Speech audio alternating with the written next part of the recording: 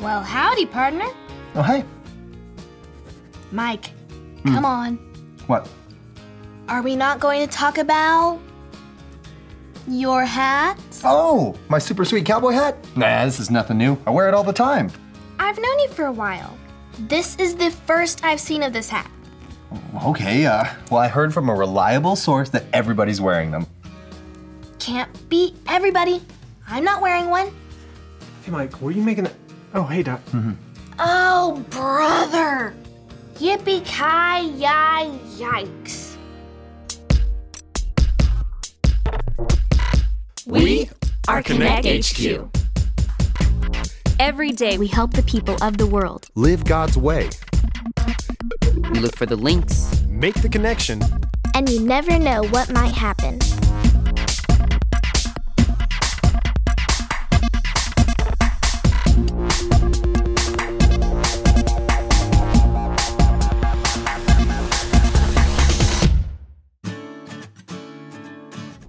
My name is Dot, and this is how we learn to make more disciples. Okay, even the guys downstairs are wearing cowboy hats. What's going on around here? That's awesome. People are actually following my example. But you're not wearing a cowboy hat. No, but I told people that are listening to my podcast to wear them. What on earth is a podcast? Okay, it's the coolest thing. It's like my own personal talk show. So you watch it? No, it's like a radio talk show. People listen to it. I talk into this microphone for 2 hours about whatever I want and then upload it to the internet. 2 hours? Yeah, I thought that was a long time too, but I guess people need something to listen to while they're folding clothes or doing the dishes. Check it out. I took Alyssa's advice. That's the name of my podcast, Alyssa's Advice. I like to listen to it while I'm clipping my toenails. I can't wait to hear what you recommend next. Can I get a little preview? Let's just say I've got a full list of things. Why are you suddenly listening to everything Alissa says to do? Because she seems like she knows what she's talking about. I mean, she talks about it for 2 hours. This will give us something to do while you wait for your next instruction. It's a message from our field office in Montana. Hey, Konnect HQ, it's Field Officer Seth here in Bozeman. Now, my good friend Stella here has got a question that needs your expertise. So, Stella, why don't you tell them what you told me? I love going to church. I always invite my friend to church, but she always says no. What am I doing wrong? Well, we've got some ideas over here, but I wanted to see what sort of links you could find over there. And hey, thanks for your help. Aw, poor Stella. It's not her fault her friend says no. Some people just don't want to go to church, and some people have a really good reason why they can't. Making disciples isn't always easy or fun. But I bet we can find some links to help encourage Stella to keep sharing her love for church. For starters, she should get a hat like this one. It'll help her feel more confident. Yeehaw. As you know, my dear podcast listeners, I try to keep you up to date with everything you should be wearing, what you should be listening to, and now, what you should be saying. It's all very exciting. I have Rodney here from our Skip Vision group to go over the words that everyone is saying these days. Rodney, do you want to go over the first word? Absolutely. Our first word is dunny. So I use this word whenever I'm close to finishing something, as in this podcast is almost dunny. Our second word, jumbo. It means tremendous or significantly great. That's so jumbo. Our third word, and this is an interesting one, blizzitant. So that means being selfish or all wrapped up in yourself. Like, why are you being so blizzitant? This is great. I can use all of these new words in so many situations. Thanks. You heard it here first on Alyssa's Advice.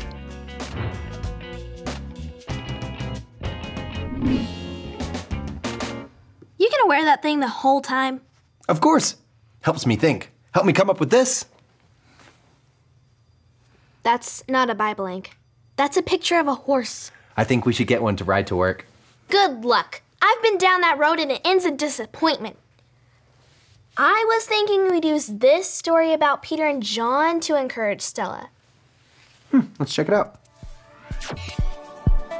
This is the story about the God who loves us in the Bible. We find truth and purpose to love God and love others. We're searching God's word for things to discover. This book is alive, full of answers and godly advice. This book is alive. See the wonderful stories inside. Every day I'm searching, read through history and poetry. How much Jesus loves me. God's great story lives. There's no other book like this. This book is alive. Peter and John were going to the temple one afternoon to pray when they saw a man who had never been able to walk in his whole life. Each day, the man sat at the temple gate begging people for money.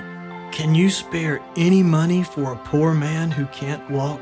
I don't have any silver or gold for you, but I have something even better. In the name of Jesus Christ, get up and walk. Peter helped the man stand up. As he did, the man's feet and ankles were instantly healed. The man began walking, leaping, and praising God. When the people saw this, they were amazed. People of Israel, why are you so surprised? Why are you staring at us as though we did this all by ourselves? God did this so that everyone can know the power of his Son, Jesus. Many people believed what Peter and John said, and they decided to become followers of Jesus too. Some Jewish leaders became bothered by Peter and John's teaching. They arrested Peter and John and had them put in jail until morning. The next day, they brought Peter and John to a large group of the men who ruled the whole kingdom. Even the high priest was there. By what power or in whose name did you heal that man? Rulers and elders of our people, are you holding us captive and asking us these questions because we've healed a crippled man? Do you want to know how he was healed? Let me be clear. The powerful name of Jesus healed this man. You crucified Jesus, but God raised him from the dead. Believing in Jesus and following him is the only way to be saved. There is no other way. The rulers were amazed by Peter and John's boldness.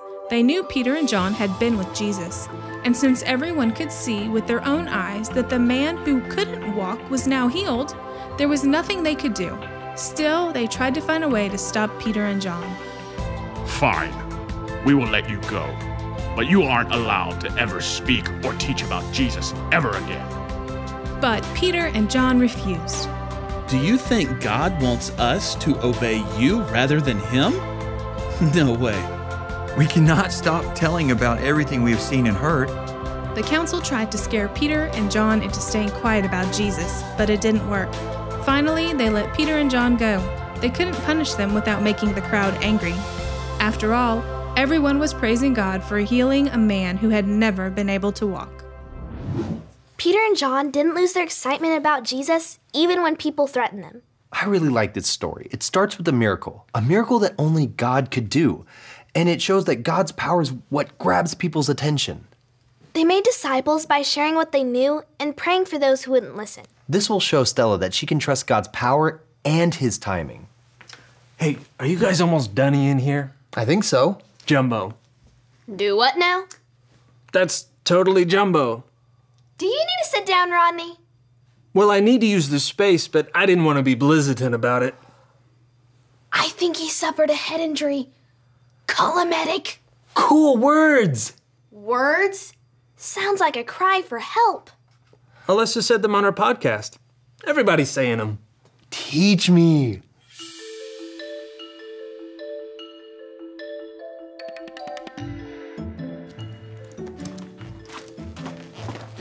Hey Doc, can you let me know when you're done with the computer?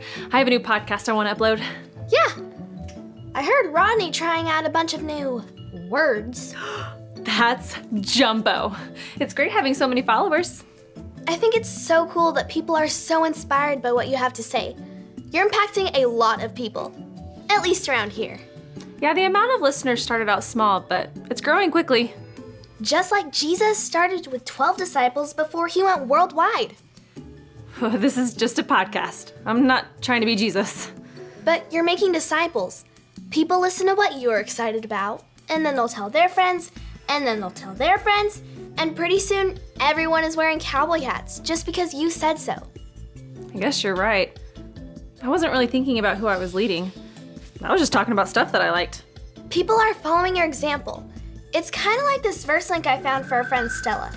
It's from the book of 1 Corinthians, chapter 11, verse 1. We can say it like this. Okay. 1 Corinthians 11, 1. 1 Corinthians 11, 1. Follow my example. Follow my example. Just as I follow the example of Christ. Just as I follow the example of Christ. Stella has a friend who always says no when she invites her to church.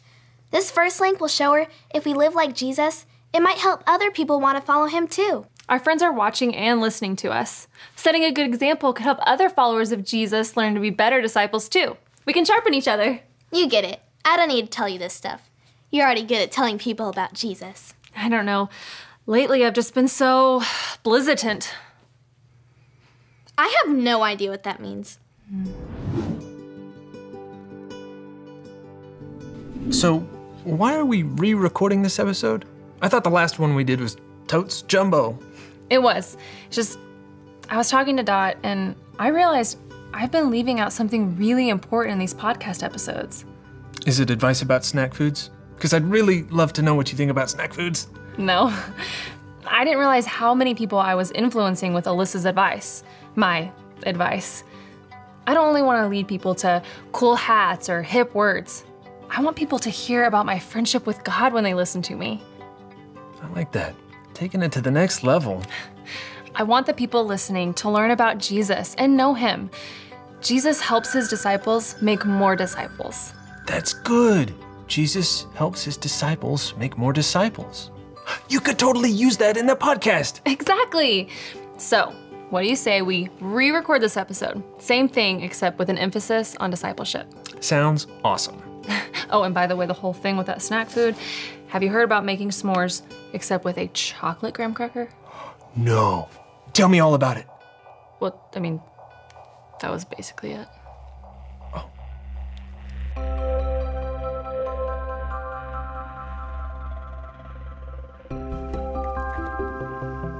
What's wrong, Mike?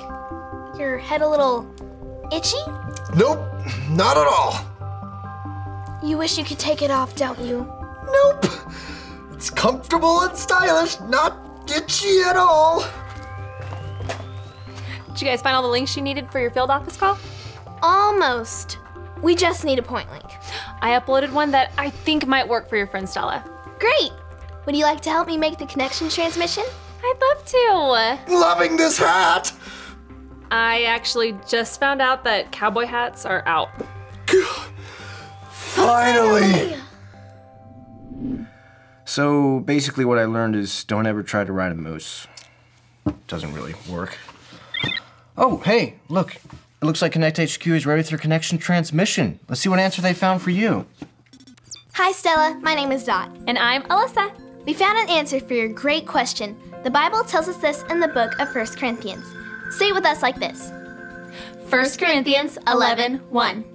Follow my example, just as I follow the example of Christ.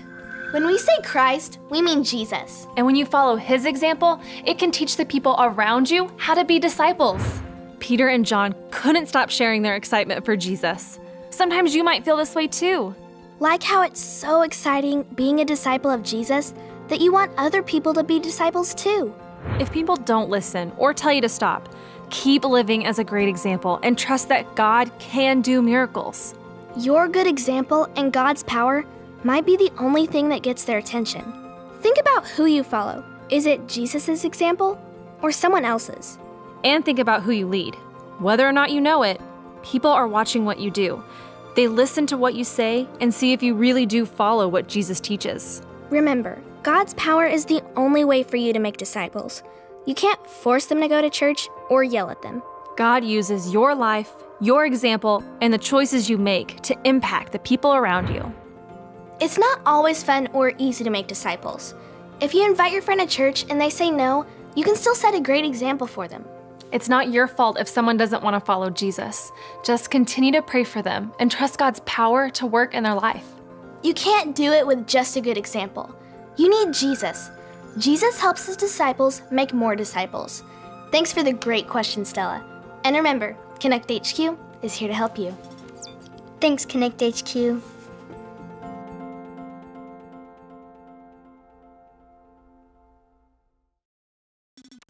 I'm thinking of starting my own podcast called Thoughts with Dot. Or maybe Dotcast. Or maybe just talking Dot with Dot. How about Dot's Thoughts? Lots of Dot's Thoughts with Tater Tots. I have a question. Do you follow Jesus' example? Would other people say you do? Maybe you do, or maybe you don't because you don't follow Jesus. If you've never made the decision to follow Jesus and his example, you can start today. All you have to remember are the ABCs. A. Admit. Admit that you've done wrong and ask God to forgive you for disobeying him. B. Believe. Believe God sent Jesus to take the punishment for your sin. Trust that you are forgiven because Jesus made you right with God. C. Choose. Choose to spend your whole life depending on God's power to help you say no to sin. As you live and love like Jesus, tell others God is your leader and number one friend. If you want to make that choice today, be sure to talk about it with your Konnect small group leader before you leave.